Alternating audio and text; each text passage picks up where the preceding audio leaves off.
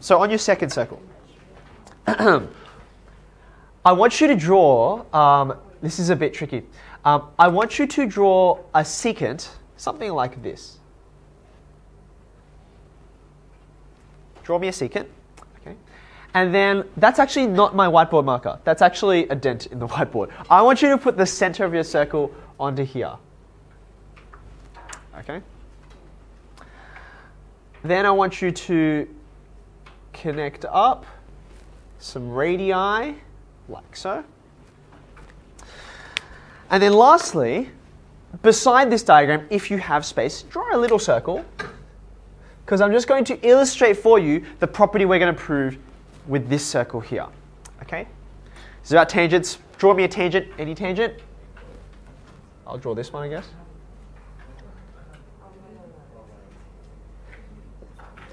Here's a tangent. Now the tangent intersects with the circle exactly once. What I'd like you to draw is the radius of the circle to that intersection point. So if the center is here, then the radius is going to come down toward the tangent like so. Okay, radius, tangent. The radius and the tangent are related to each other. They're not just out in any random direction. What does the angle look like between the radius and the tangent? What's it look like? It looks perpendicular, doesn't it? It looks like it's a right angle. So how will we go about proving this? Okay, well, we're going to use this diagram. So here is a secant. It's not a tangent, but secants and tangents are quite closely related together. Have a look at this triangle we've created in here. What kind of a triangle is this triangle? It's isosceles because it has two radii forming two lengths, right?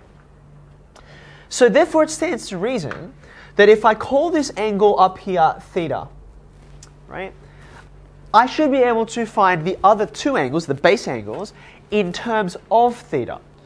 What would I have them be? Let's call this O, P, Q.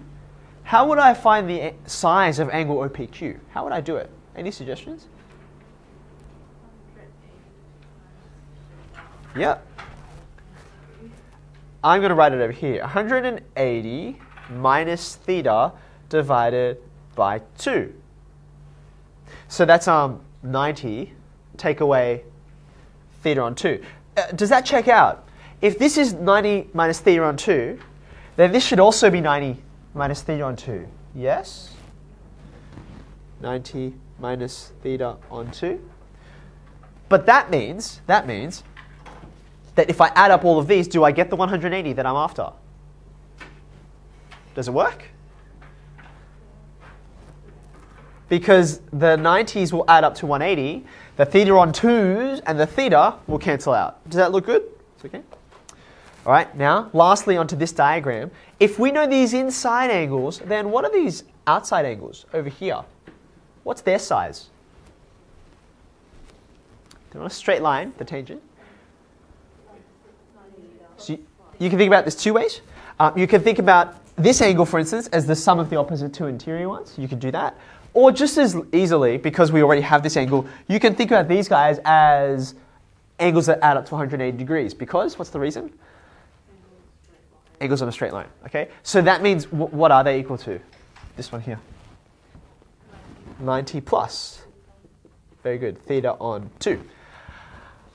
Okay, now here's what I need you to imagine. Take your pair of compasses. You've got your pair of compasses there, right?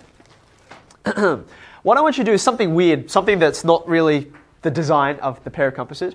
I want you to take your pair of compasses and I actually want you to put them not onto the page like you're used to, but I want you to put them, lay it over the page on top of your center, like this, okay?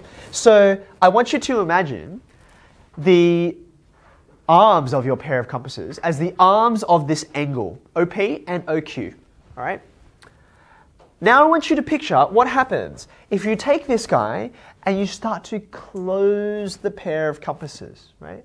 Now as you close it, what is happening to theta? It's getting smaller and smaller and smaller. At a certain point when you've closed it, what's theta equal to? 0, right? But when you close the compass, right? When you close the compass, do you notice what happens to this triangle, right? This pair of sides here, need more colors. This will do. As theta gets smaller and smaller and smaller, for example, at some point you'll get a triangle that looks like this, right? So PQ is going to look like that. At a certain point, if you keep going, you're going to get a really, really narrow triangle where P and Q are even closer together. When theta is 0, what happens to P and Q? Aren't they both on exactly the same spot? Does that make sense? When theta is 0, P and Q, the word we would use is they coincide. Let's actually write that. When theta equals 0, P and Q coincide. They're at the same place, right? We can write this in another way, and this is language that you're again going to encounter next year, something called a limit, right? We would say as theta approaches 0, see that arrow? It means theta is going towards 0. P approaches Q. Does that make sense? Let me say it again. When theta approaches 0, P approaches Q. That makes sense, and eventually they land on top of one another, okay? Well, when theta is 0, what happens to these outside angles that we were looking at before? What happens to this guy when theta is 0? It just becomes 90. It becomes exactly 90, because look, it's 90 plus this thing, which is becoming 0, right? So that angle there corresponds to this angle over here. Do you see it? It's the exterior angle of your triangle, except you don't have a triangle anymore, it's just a straight line. Of course, theta on 2 is 0, so that's why you have the right angle that we were seeking to prove. Does that make sense?